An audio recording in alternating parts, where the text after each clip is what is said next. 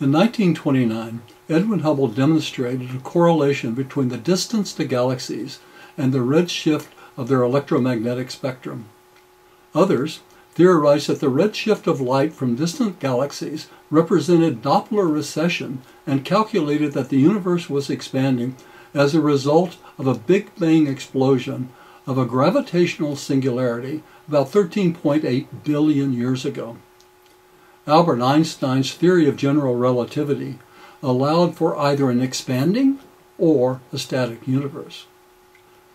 When interviewed in 1941, Hubble reported that his observations did not bear out the explosion idea. He stated that the evidence was against it, and that the redshift was a complete mystery, which greater telescopes may solve. The gravitational standard model of the Big Bang overshadowed the description of a more practical and realistic electromagnetic plasma universe first investigated experimentally in the laboratory at the turn of the century by Kristen Birkeland and later advanced by Hans Altmann, Physics Nobel laureate in 1970. Improved telescopic observations across the entire electromagnetic spectrum into the vast distances of the physical cosmos are seriously challenging the century-old gravitational model. The most startling infrared observations of the new James Webb Telescope are fully mature galaxies larger than the Milky Way at a point within a few 100 million years of the imagined Big Bang, when the standard model predicts early star formation and embryonic galaxies at best. Equally astounding, the infrared telescope has pierced the dense veil of gas, dust, and plasma that surrounds closer galaxies such as the Phantom Galaxy, revealing details of their geometric spirals. Clearly shown are fractal networks of thin, interwoven electrical filaments giving birth to families of stars along their spiraling arms. X-ray observations demonstrate massive galaxy family clusters connected by currents of Birkeland filaments reaching 50 million light-years across the sky that could not possibly have coalesced in the 13.8 billion years since gravitational creation. Moreover, the Webb telescope has discovered filaments connecting 10 galaxies that existed just 830 million years after the alleged Big Bang.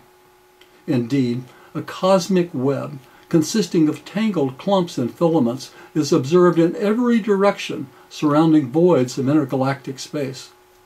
Although the standard model attributes these structures to invisible dark matter, they are more likely the result of electromagnetic processes.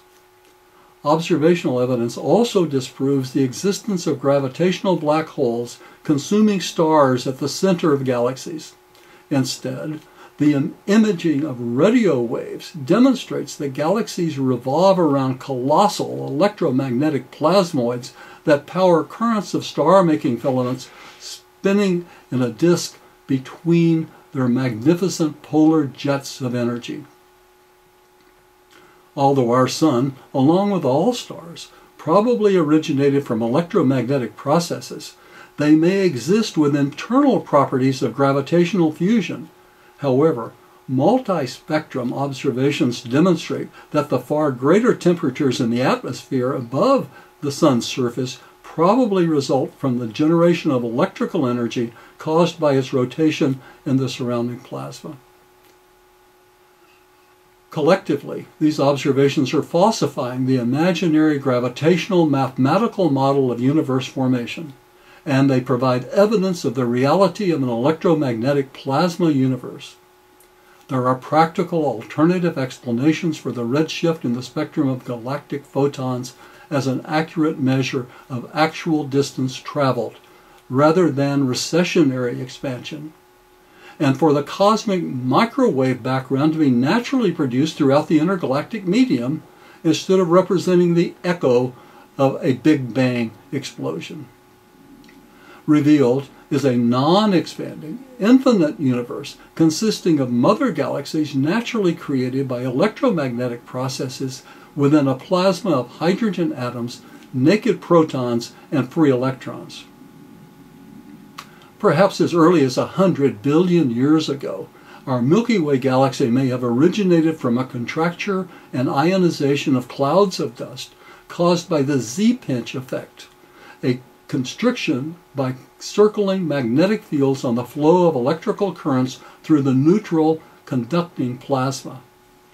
We can observe how mother galaxies generate spirals of Birkeland filaments, seeding them with strings of stars to illuminate rare planetary gardens of earth and water capable of producing life with exploring minds and their unique creations.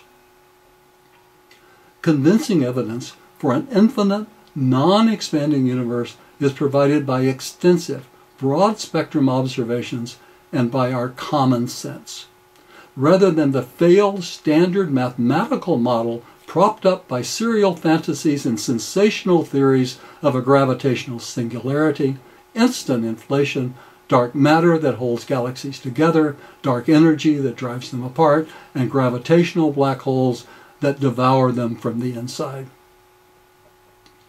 A saner solution seems to be a simple, infinite universe of individual living and dying galaxies, constantly renewed by the electromagnetic generation of light, life, and mind. An infinite number of mother galaxies must necessarily generate an infinite quantity of stars with planets of earth and water, which ultimately sprout organic, intelligent life with its fruit of curious, observing, and creative minds. If it is also true that consciousness is a quantum effect of the brains that produce it, and that our minds continue to exist after the death of our physical bodies, self-awareness and universal consciousness must be the dominant factor of cosmic existence.